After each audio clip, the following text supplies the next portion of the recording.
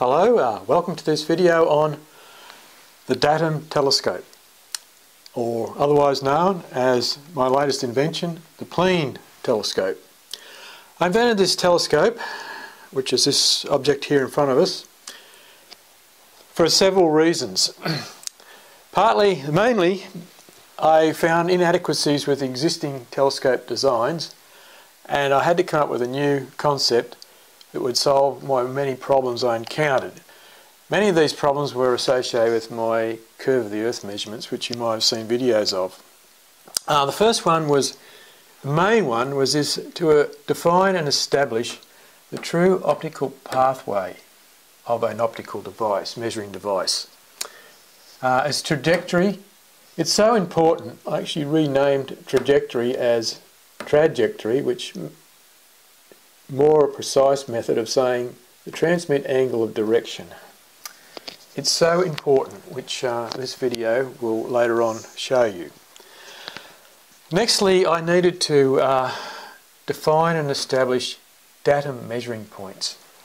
Existing telescopes are all round, and they're very hard to get some sort of point, some flat surface to measure any defined point. This telescope has, there's various datum points all around it, and it has flat surfaces that allows me to mount MEM electronic measuring accelerometers and angling devices.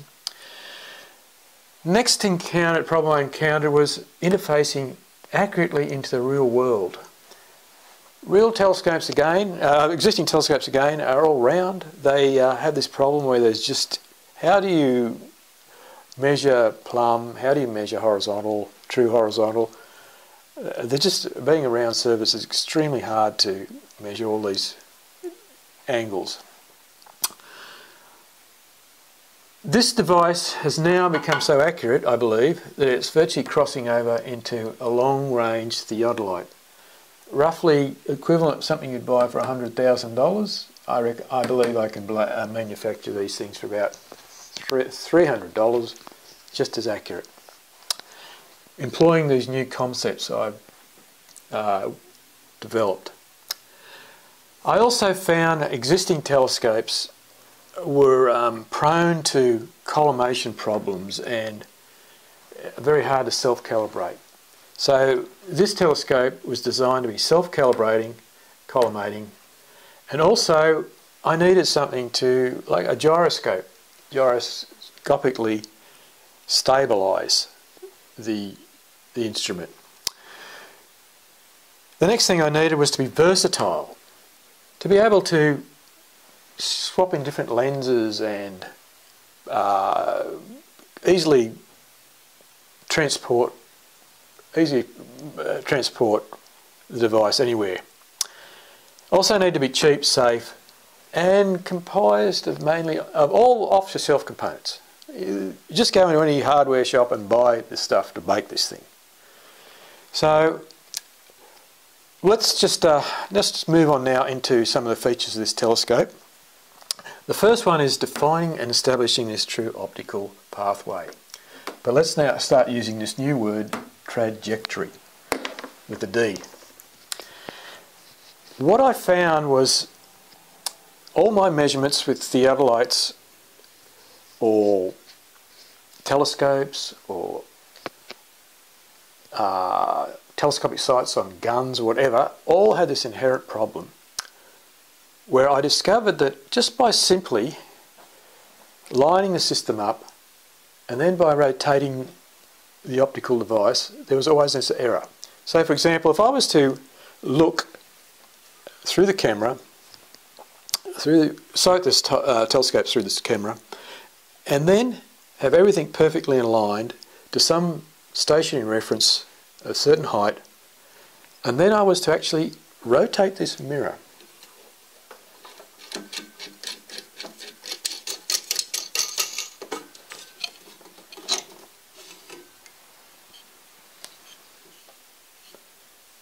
simply that, there would be a very slight error.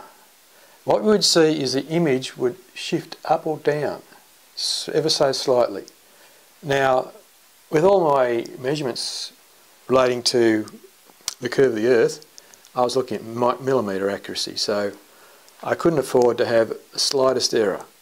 Now, after this short introduction, there will be a video of me showing this mirror turning and two still photos of a distant object just by simply moving this camera, although it's very precise, just that slightest, I can't even show you, it's probably an error of maybe a millimetre, maybe 1.5 millimetres. And this point here, this datum point here, has moved slightly, which over a distance will create a problem.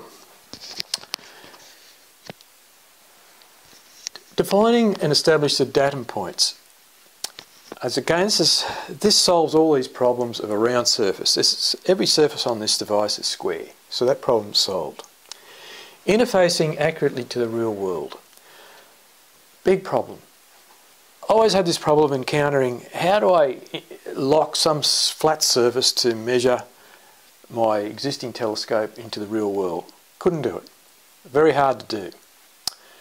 But later on in the video I'll show you how I achieved this, and by quite a clever technique that just evolved to me, I've solved the problem.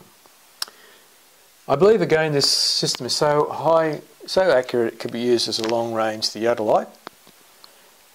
It's self-calibrating. This is just a prototype. The production model will have a motor that will spin this lens around at a certain revs, and it'll self-calibrate, self-collimate. So there's no need. This thing you'll pick it up off the shelf, install the mirror, and it will self-collimate.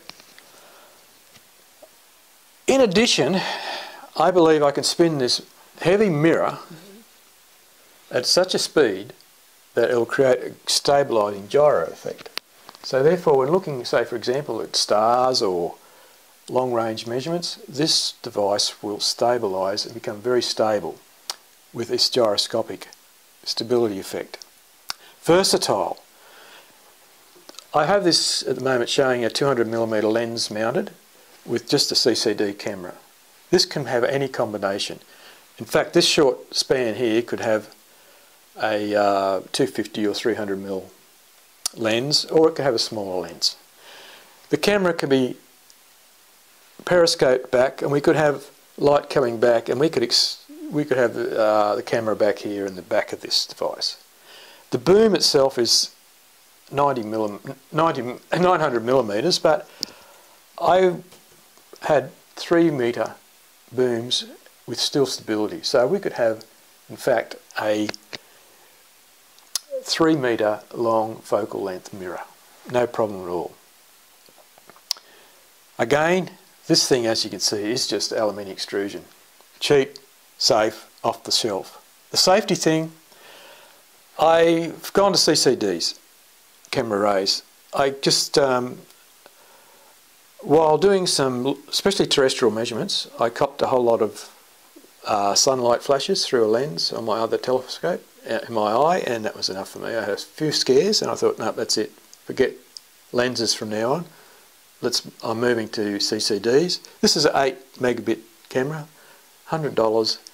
Another few years, these things will be 16 meg, and they'll be the same price. And there they go. You've got the same resolution as a human eye, so without all the safety. And you can plug your mobile phone into this. These things are now Wi-Fi. You can operate these from your lounge room. So I can see the purists' point of view with lenses, but I think for safety and price, I'd like all these devices to go to cameras. Okay, now I think what we'll do is we'll move on and we'll demonstrate our first point. This is the most important point, and I'll actually have to hammer this home because it's so important. I think we'll just have to keep going on about it with a few examples to show you how important it was. Here we have a still shot taken with a normal camera of Black Mountain Tower, which is approximately 17 kilometres away.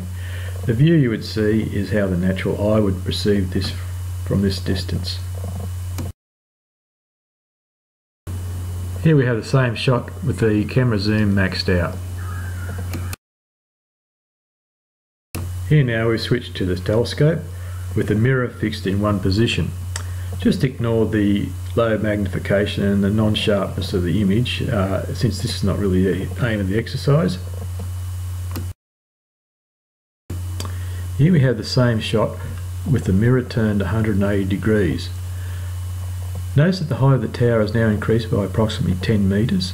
That's an incredible amount of difference. So that means that the 2mm error at the mirror end over a 17 kilometre distance has generated an error in the system of about 10 metres at the far end.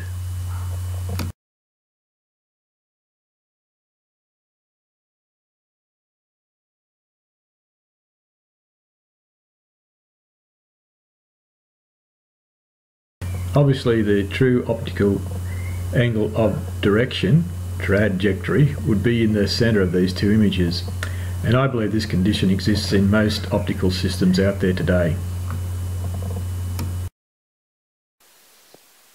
Alright, so I'll just quickly try and hit home this establishing this true optical pathway. The first thing I encountered this with was theodolite. Now, theodolite is basically a spirit level with a telescopic sight mounted on top.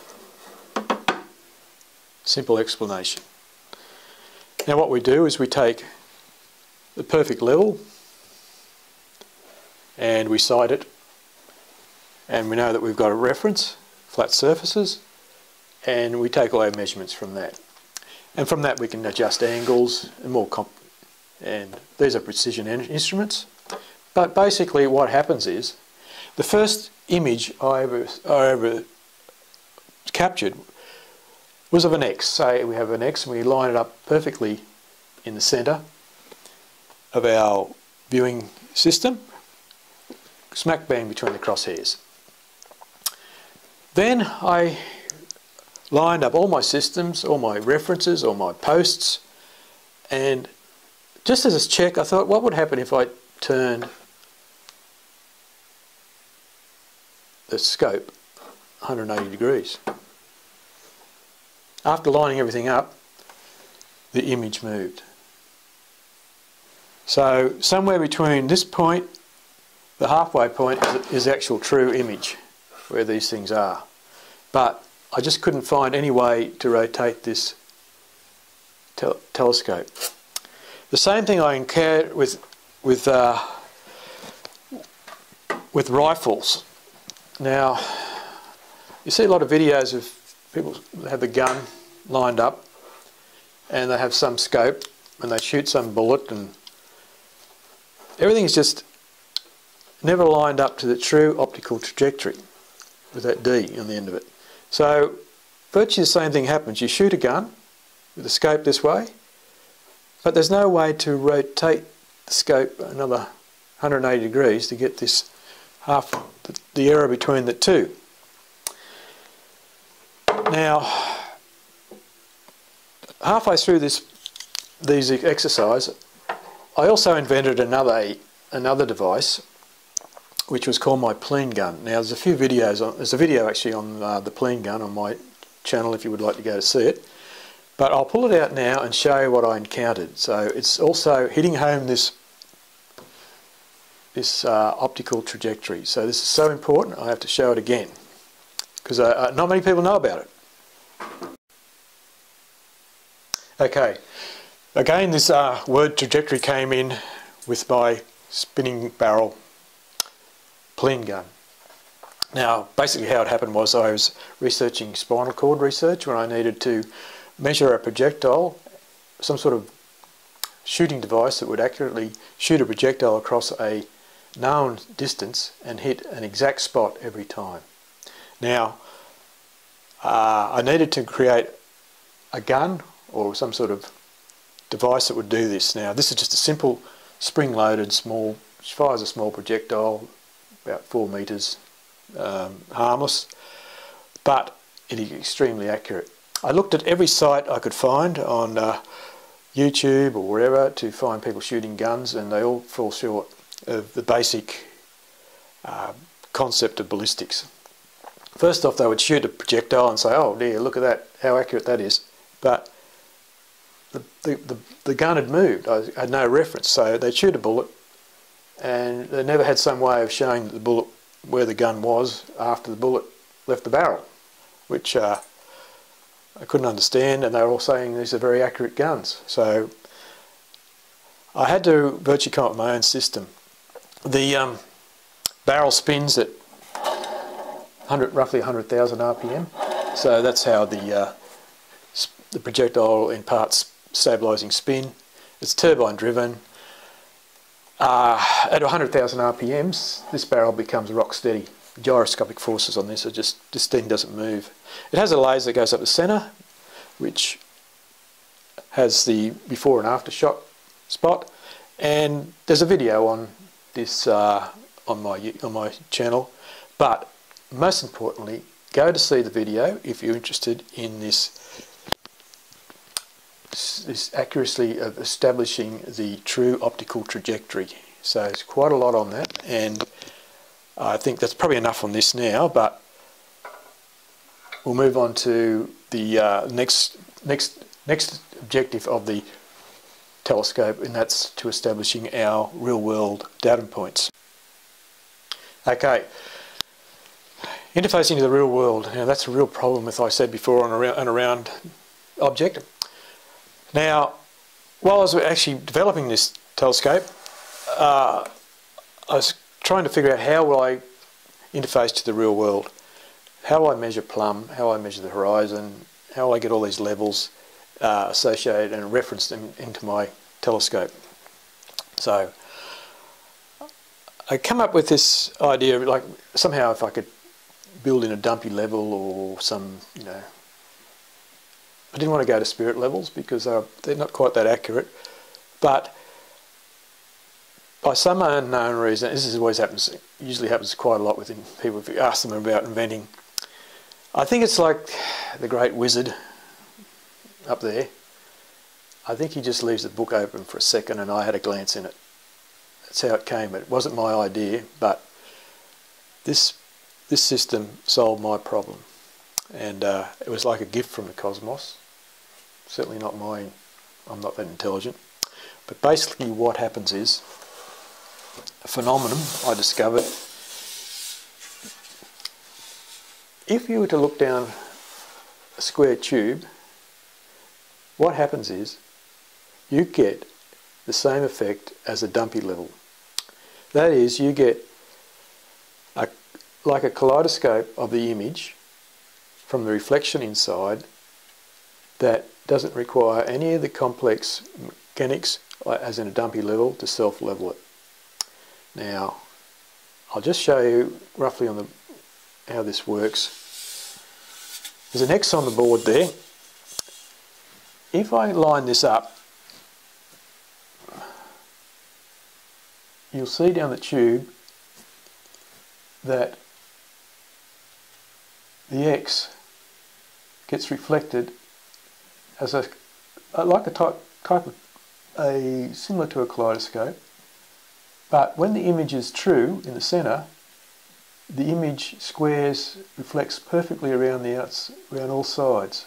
So when it's level, when it's square in the centre, the whole thing self-reflects and the image casts a perfect reflection all around, which in fact is a dumpy level without all the mechanics.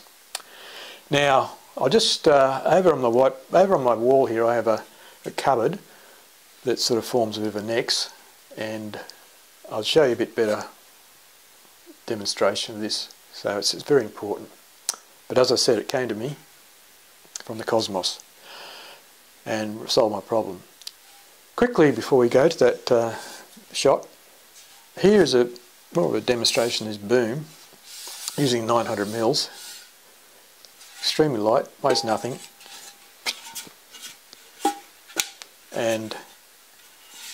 totally dismantleable.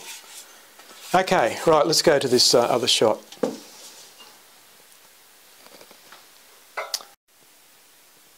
Alright, here we are focusing on that cupboard I was talking about in my lab. Now, if you just notice, the camera is slightly... The cupboard is square, I know, because I built it. And what happens is the camera is just slightly out of alignment. Do you notice the edge of the... One edge is... Let me just tilt it a bit. Notice that coming true? That's just with the camera on the tripod. Now what I'll do is I'll wheel that telescope boom assembly in front of the cupboard so we can get a reference.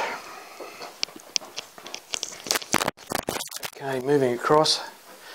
Just by chance this aligns up perfectly, almost, to the bottom part of the telescope. So we should be able to see that now. If I just move that across to give you an idea where it sits. Alright, I'll just stop that and we'll go and do the look down the centre of the boom. Alright, here we are looking down the boom of the telescope assembly, and I have centred the camera exactly in the centre. Now, you see the two little handles that will actually move slightly as I move this to left and right, so the image becomes... So that gives us our one axis alignment. I'll just tilt the assembly now, left and right, to the top and bottom, so I'll just tilt it off. You can see the image moving again. Now bring it back to square. I think there's something there. And the other one is up and down. So the X, Y and Z axis is pretty... You can line this up, probably not very easy to see without the camera. I haven't got any lines inside the boom, but ideally I've sort of done reproduce this with optical mirrors instead of this shiny mill finish on the inside the boom, and it really stands out. It is unbelievably accurate as a dumpy level. Okay, I think that's sort of enough explanation and demonstration. Let's just go back and do a summary. Okay, we'll just sum up now. Some of the questions I've been getting through comments, and they come in roughly this order. When is version 3 of the curve of the Earth measurements going to happen? I'm possibly thinking about 6 months. I have to sort out this telescope design, and probably I'm estimating 6 months away. Also, investigate this optical trajectory. See that I'm not making up stories. Another one that comes up quite often is, where do I get my hair cut? I thought it was obvious I cut my own. I get asked that a lot. The other one, why am I so serious? I don't know. I never make a joke. Okay, back to serious. I guess if you're a telescope manufacturer, or you're a PhD student, or you're someone, the back of this email, if you want to contact me concerning if you want to develop this telescope, you can research the patent number there. It's at the patent office. Anyone can look at that.